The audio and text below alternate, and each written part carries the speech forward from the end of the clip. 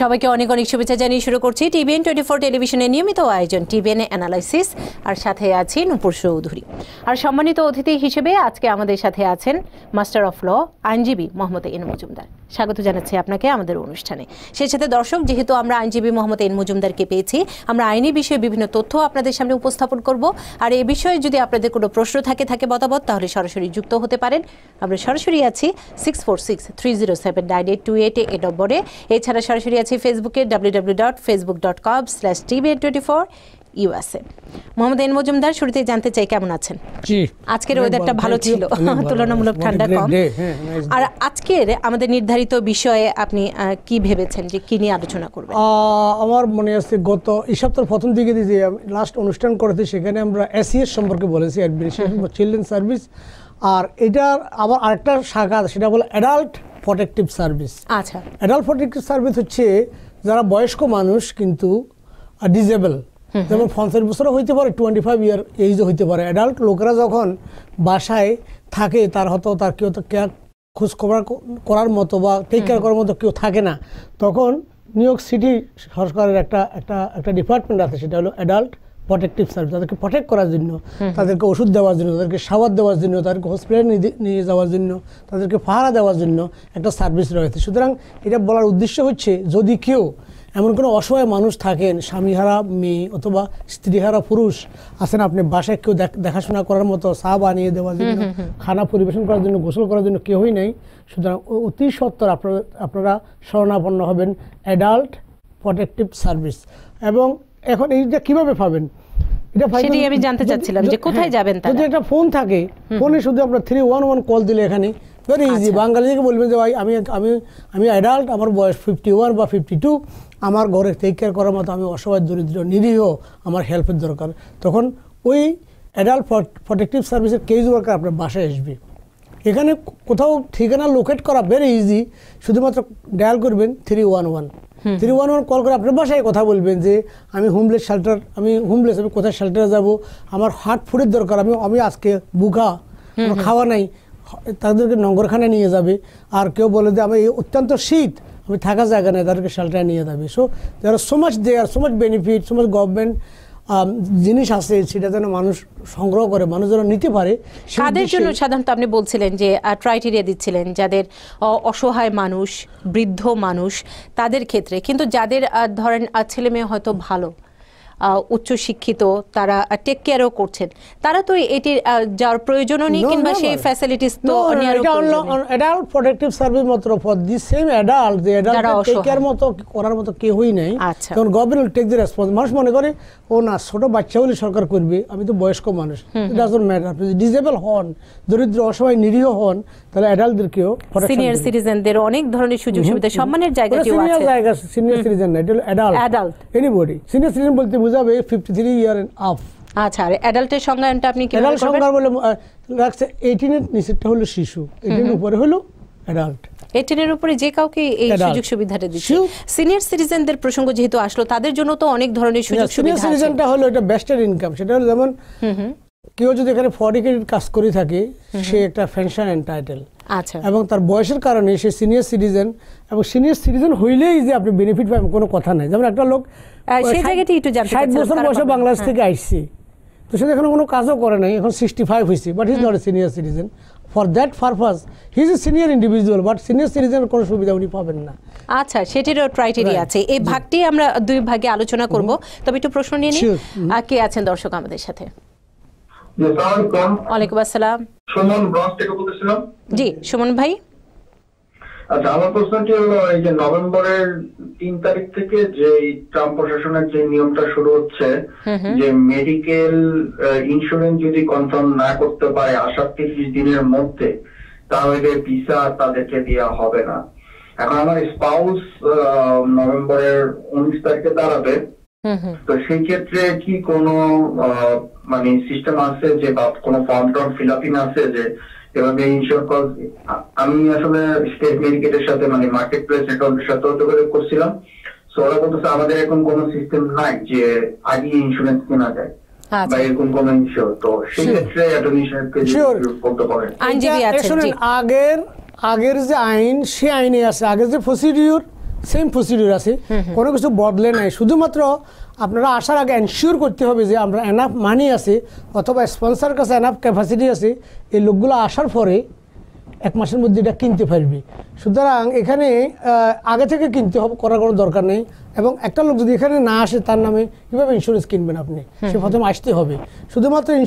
শুধুমাত্র আপনাকে এনশিওর করতে হবে অথবা নিশ্চয়তা দিতে হবে যে এই লোকের কাছে টাকা আছে অথবা যিনি স্পন্সর করছেন ওনাকে, উনি তার জন্য স্পন্সর কিনবেন, এতটুকু নিশ্চয়তা হইলে হবে। আচ্ছা, আরেকটি প্রশ্ন আমরা নিয়ে নিতে চাই। কে আছেন দর্শক আমাদের সাথে? আসসালামু আলাইকুম, আমি জাহেদ বলছিলাম জেকসনাইট থেকে। আমার স্যারের কাছে একটা প্রশ্ন ছিল। জি করুন ভাইয়া। হ্যাঁ স্যার, আমি কয়েক বছর আগে আমার একটা ফ্রেন্ডের মারে সাপোর্ট দিছিলাম। তো উনি আমেরিকাতে আসার পরে উনি 63 ইয়ার্স ওল্ড। তো উনি আসার পরে এই পাবলিক অ্যাসিস্ট্যান্ট কালেক্ট করতেছেন। তো আমি জানতে চাচ্ছিলাম যে এটা আমার কোনো এফেক্ট আসবে কিনা, বাট আমার ফ্রেন্ডে বলে এটা কোনো অসুবিধা নেই। সো প্লিজ কাইন্ডলি একটু এক্সপ্লেইন। আচ্ছা, থ্যাংক ইউ। আপনি যে স্পন্সর দিয়েছেন সেখানে ক্লিয়ারলি লেখা আছে এই যে যিনি আসছে উনি এখানে 5 বছর পর্যন্ত অথবা উনি সিটিজেন না হওয়া পর্যন্ত অথবা উনি মরা পর্যন্ত ওনার দায় আপনার কাছে আছে। তবে হ্যাঁ, এখানে সরকার ইউএস গভর্নমেন্ট এই পর্যন্ত এই দ্যাট এরিয়া অফ ল তারা কখনো এনফোর্স করে নাই, টাকা আদায় করে না কারোর থেকে এই পর্যন্ত। ভবিষ্যতে করবে কিনা আমরা এখনো জানি না। সুতরাং আপনার ফ্রেন্ড যেটা বলছি এটা উনি সত্য বলে নাই, আপনাকে আদায় করতে পারে, বাট এখনো পর্যন্ত তারা সরকার কখনো এরকম এনফোর্সমেন্ট করে না। মানে দুটো জায়গায় আছে, আইন আছে, তবে মানে বাস্তবায়নের জায়গাটি এখনো করেনি। মানে উদাহরণ কিংবা যদি বলি সেই জায়গাটিতে হয়নি। তবে সতর্ক থাকার তো সময় এসেছে ট্রাম্পের আমলে, বিশেষ করে। আরেকজন আছেন, কে আছেন? জি আসসালামু আলাইকুম। ওয়ালাইকুম আসসালাম। নাম শাহিন, কুইন্স থেকে বলছি। জি শাহিন। স্যারের কাছে একটা প্রশ্ন ব্যক্তিগত, সেটা হলো আমার এক আত্মীয় ঢাকা থেকে মাল্টিপল ভিসা বেড়াইতে আসছে, এর আগে একাধিকবার আসছেন। উনি একটা কন্ডোমিনিয়াম ওনার নিজের নামে কিনে রাখতে চায়, এটা নিয়ম কানুনের মধ্যে পারবে কিনা একটু উকিল সাহেব যদি অ্যাডভাইস করতেন। আচ্ছা, এটা একটা উনি যেহেতু এখানকার গ্রিন কার্ড নাই, এটা প্যাট্রিয়টিক অ্যাক্ট হওয়ার আগে যে কেউ কিনতে পারত। আর এখন যেহেতু প্যাট্রিয়টিক অ্যাক্ট হয়েছে, প্যাট্রিয়টিক অ্যাক্টের অর্থ হচ্ছে যে কেউ কিনতে হলে তার সোশ্যাল সিকিউরিটি এবং লিগেল কাগজপত্র আছে কি এটা দেখে ক্লোজিংয়ের সময়। বাট এটা হলো জেনারেল রুল, বাট এক্সেপশন আছে। এটা কেনার জন্য আপনি ব্যক্তিগতভাবে কথা বলিয়েন, কারণ এটা ফোনে আপনাকে তথ্য দেওয়ার মতো তথ্য না। আচ্ছা, ব্যক্তিগত পর্যায়ে তাকে বসতে হবে কোনো যে ওই বিষয়ে বিশেষজ্ঞ। আমরা সেটাই বলি যে আপনার যাকে পছন্দ তার কাছেই যাবেন, তবে তিনি সেই বিষয়ে অভিজ্ঞ কিনা সেটি কিন্তু দেখে নিতে হবে। কে আছেন এই মুহূর্তে আমাদের সাথে? আসসালামু আলাইকুম। ওয়ালাইকুম আসসালাম। আমি জামাইকা থেকে খালেদা বলছিলাম। জি আপা। আমার একটা কোয়েশ্চেন ছিল মজুমদার ভাই কাছে। জি বলুন। আমার আম্মা 2017 আমার 2টা ভাইয়ের জন্য অ্যাপ্লাই করেছিল। আমার 2টা ভাই, একটা আন্ডার গিয়েছিল, একটা আন্ডার 21 ওভার। এই গত 3 মাস আগে একটা লেটার দিছিল, শুধু লেটার পাইছিলাম, কোনো অ্যাপ্রুভাল পাইনি। 3 মাস আগে একটা লেটার দিছিল, কিছু ডকুমেন্ট পাঠাইছিল, ওই এফিডেভিট গুলো বা যে আর স্কুলের সার্টিফিকেট এগুলো এডিশনাল দিয়ে দিছিল ডিএনএ টেস্টের জন্য, বুঝছেন? তো আমরা ডিএনএ টেস্ট দিই নাই, এডিশনাল ডকুমেন্ট গুলো দিয়ে পাঠাইছি। ভাবছি যে পরে হয়তো যদি না হয় সার্টিফাইড না হয় তাহলে আমরা ডিএনএ দেবো। তো এখন আমাদের যে টেস্ট ডিনার সিটি দিয়ে দিছে। সেখানে শুনেন, আপনার এখানে এটা very serious issue.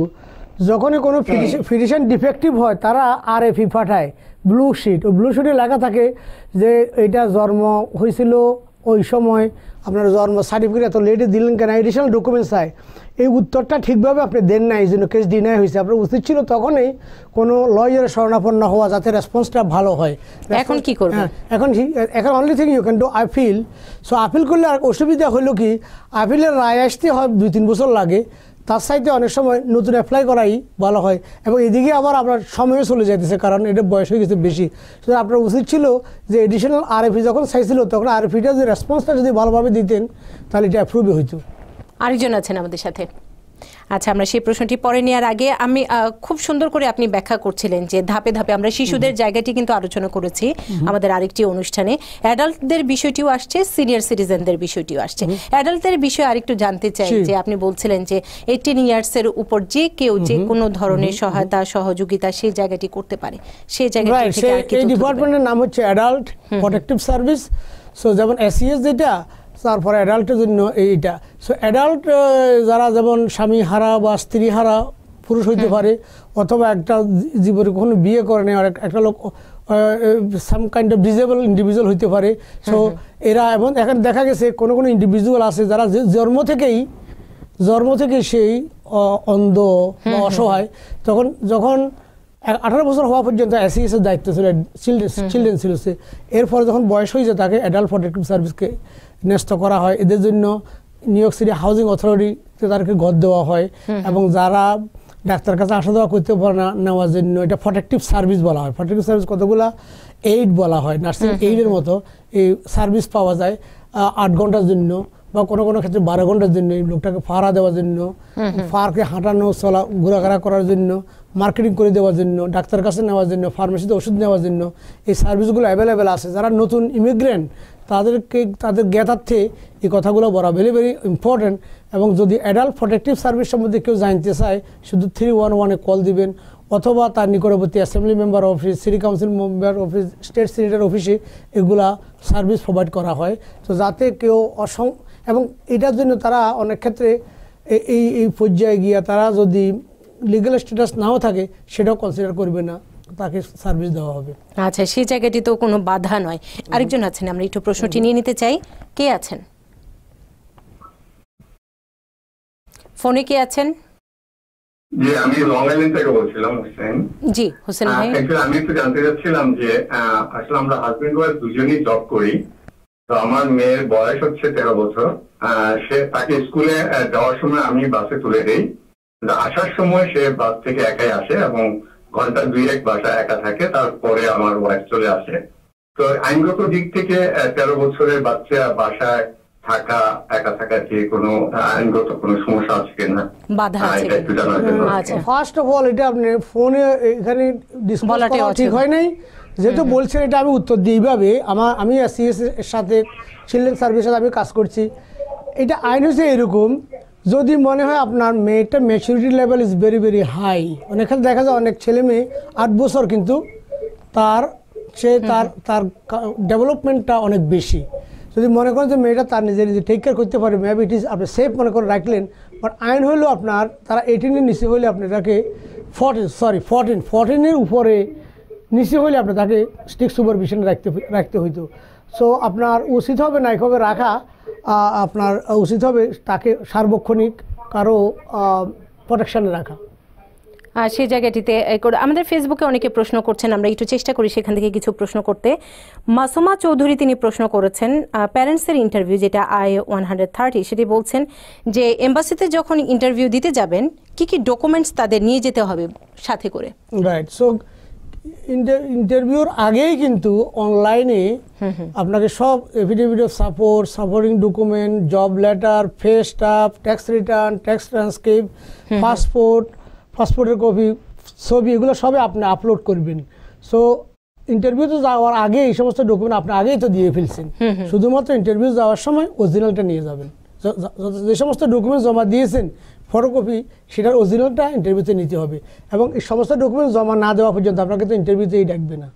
MD Haider Tanvir তিনি বলছেন যে আমেরিকার যে কোনো ল চেম্বারে কাজ করার সুযোগ কিভাবে পাওয়া যায়, যোগ্যতা কি প্রয়োজন? সো অনলাইনে আপনারা অনেক জবের থাকে না, গুগল গিয়ে আপনার ক্র্যাগলিস্ট, নিউজ পেপার, অ্যাড, এবং অনেকগুলো এমপ্লয়মেন্ট এজেন্সি আছে, এমপ্লয়মেন্ট এজেন্সি তারা জব দেয়। বাট আপনার যদি ল ফার্মে কাজ করতে চান, বেস্ট থিং হবে আপনার লয়ের উপর অ্যাসোসিয়েট ডিগ্রি নিলে। তখন new York city corporate council বলা হয়, হাজার পজিশন খালি এভরি ইয়ার, হাজার শত না, এবং শত লয়ার পজিশন খালি, হাজার লিগ্যাল অ্যাসিস্ট্যান্ট, প্যারালিগ্যাল, কাউন্সিলরের পজিশন খালি। ইটস ভেরি লুক্রেটিভ এরিয়া আমাদের। দিস ইজ হাউ আমাদের লোকেরা এম্পাওয়ারিং হবে। সো আপনার কোশ্চেনের জন্য আপনাকে ধন্যবাদ। আপনারা ক্র্যাক লিস্টে দেখেন, সেই জায়গাটাতে সুযোগ আছে। আমরা একটু প্রশ্ন নিয়ে নিই। জি, কে আছেন এই মুহূর্তে আমাদের সাথে?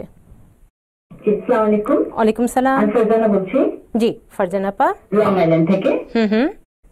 আমার একটা কোয়েশ্চেন ছিল। কোয়েশ্চেনটা হচ্ছে, আমার এক আত্মীয়, সে সিটিজেনশিপ পরীক্ষা দিয়ে সে কোয়ালিফাই করেছে।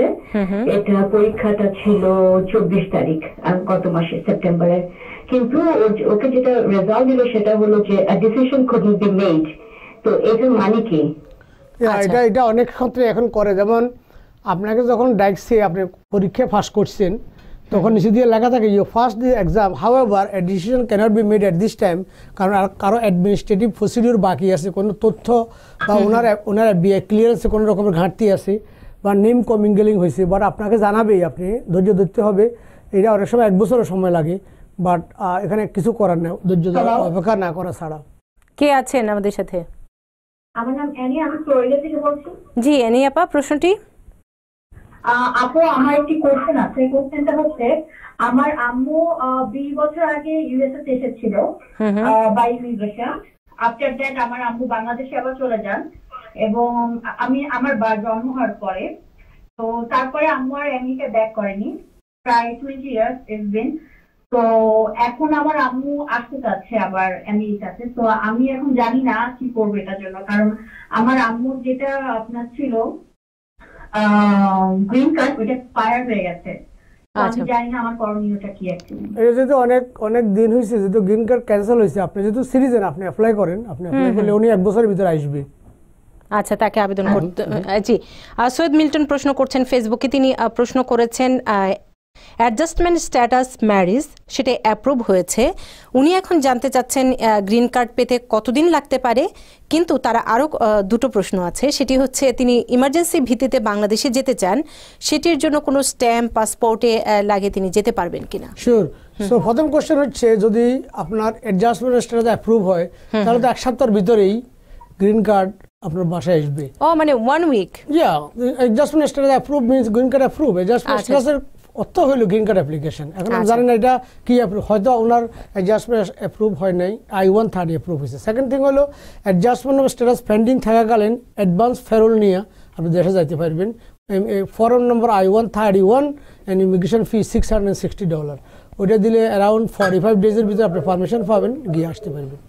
আরেকজন আছেন, আমরা তারপরে বিরতিতে যাব। কে আছেন এই মুহূর্তে আমাদের সাথে? হ্যালো, আসসালামু আলাইকুম। ওয়ালাইকুম আসসালাম। আপু, আমি শিলা থেকে ফোন করছি। জি শিলা আপা। আমার প্রশ্ন হচ্ছে, আপু আমি গ্রিন কার্ড হোল্ডার, 10 বছরের গ্রিন কার্ড।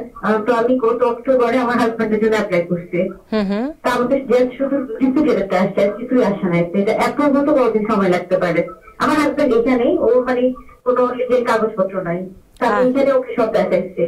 আচ্ছা, কি ইট ইজ ভেরি সিরিয়াস। আপনি এটা পিটিশন করতে হবে ডাইরেক্ট ফাইলিং এবং সিমুলটেনিয়াস ফাইলিং, কনকারেন্ট ফাইলিং বলা হয়।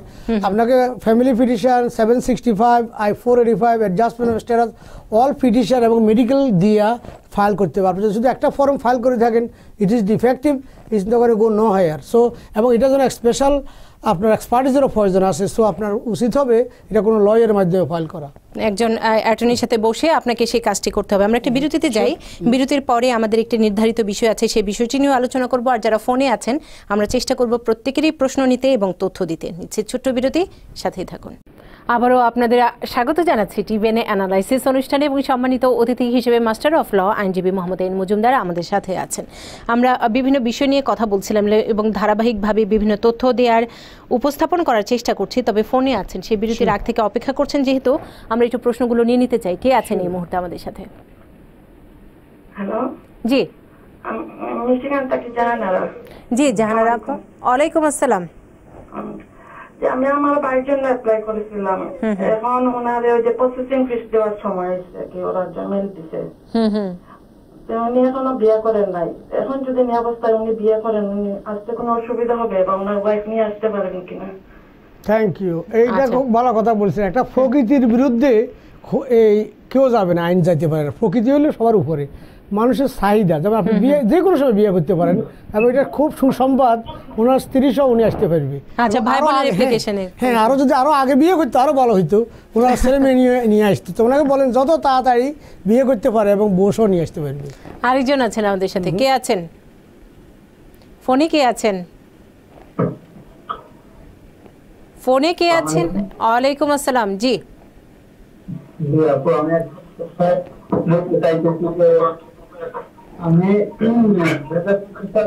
আপনার স্পিকারটি বন্ধ করে নিতে হবে ভাইয়া, স্পিকারটি বন্ধ করে প্রশ্ন করুন। বলতেছি আমি 2014 সালে গ্রিন কার্ডের জন্য অ্যাপ্লাই করছিলাম, এখনো গ্রিন কার্ড আসতেছে না, তো এর কারণটা কি?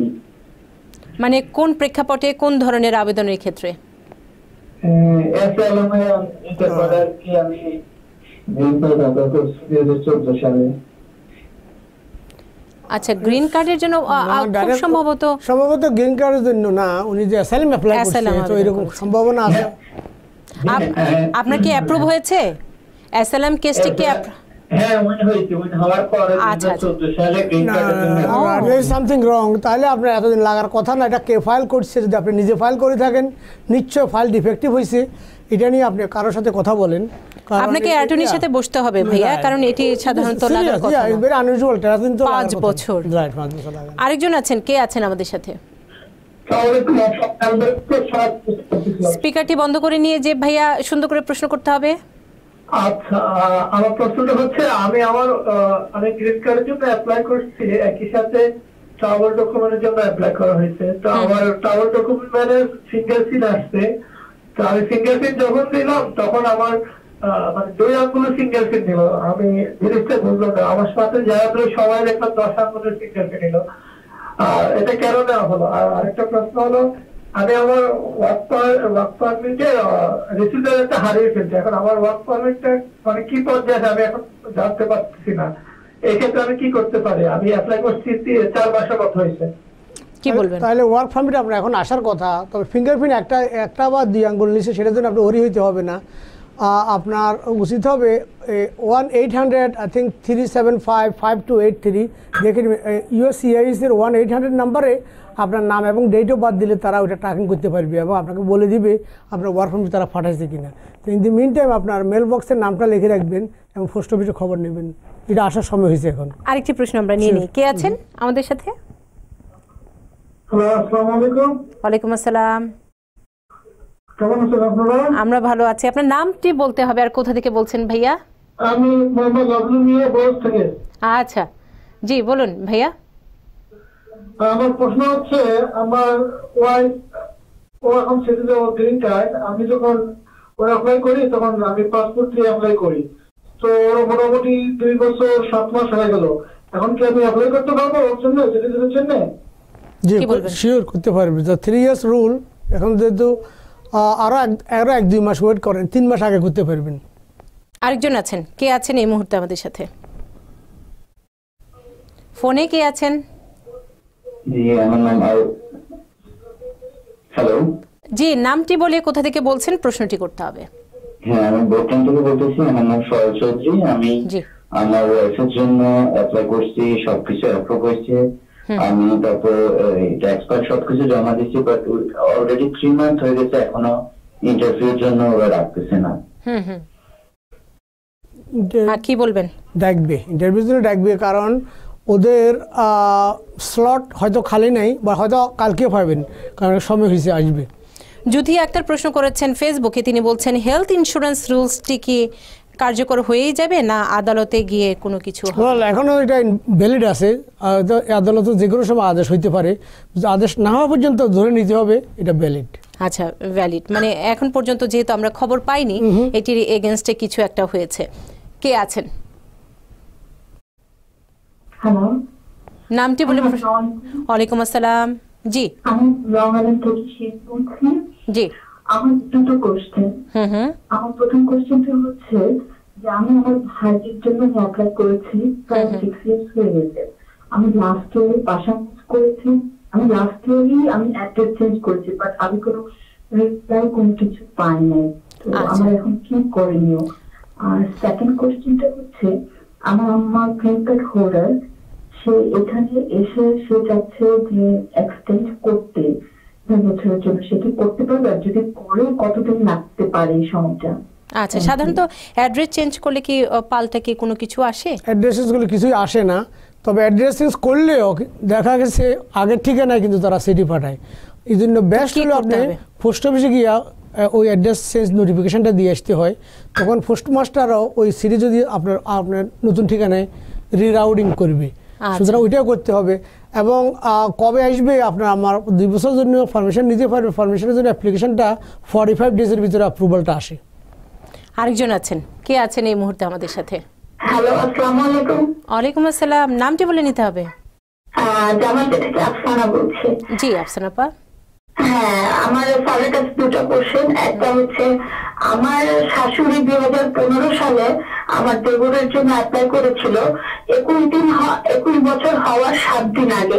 তো রিসিভ লেটারও আসছে, অ্যাপ্রুভাল লেটারও আসছে, বাট এরপরে ওরা একটা ইমেল পাঠায়, ইমেলে লেখা ছিল অনেক কিছু, বাট মেনি ইয়ার্স লেখা। এখন এটা আর কতদিন লাগতে পারে, এইটা একটা প্রশ্ন। আর একটা হচ্ছে আমি আগস্টে ফিঙ্গারপ্রিন্ট দিয়েছি, এই আগস্টে, আর পরীক্ষার ডেট আসতে কতদিন লাগতে পারে সিটিজেনশিপের জন্য? হ্যাঁ, আপনার প্রথম কোশ্চেন হলো 2023 সালে আপনার ওই দেবর আসবে, সিরিয়াল আসবে, কারণ এটা 7 ইয়ার রুল, কারণ উনি যেহেতু এজড আউট হয়েছে।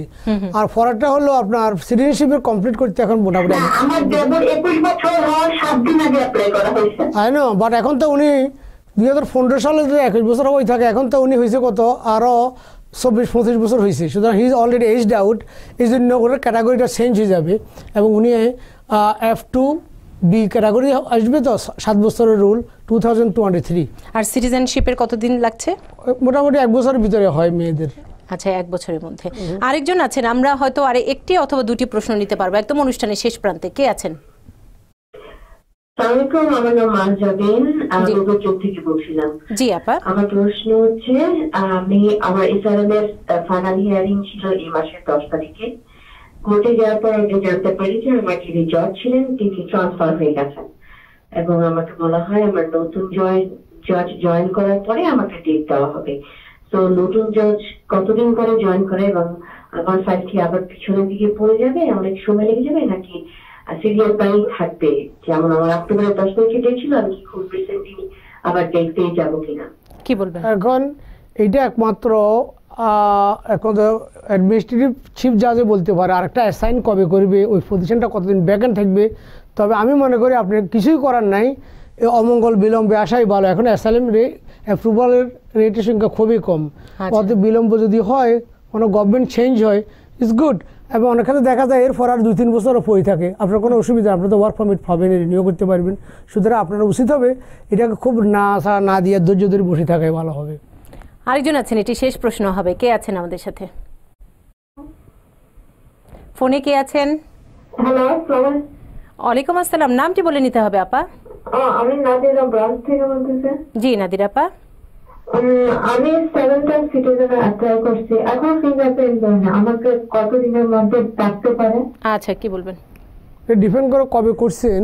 সো আপনার যদি ফিঙ্গারপ্রিন্ট, আমি অক্টোবরে অ্যাপ্লাই করছি। অলরাইট, সো আপনাকে 6 মাসের ভিতরে, অক্টোবর হলো নভেম্বর ডিসেম্বর 3, 6, আগামী 2 মাসের ভিতরে আপনাকে ডাকি ফেলবে।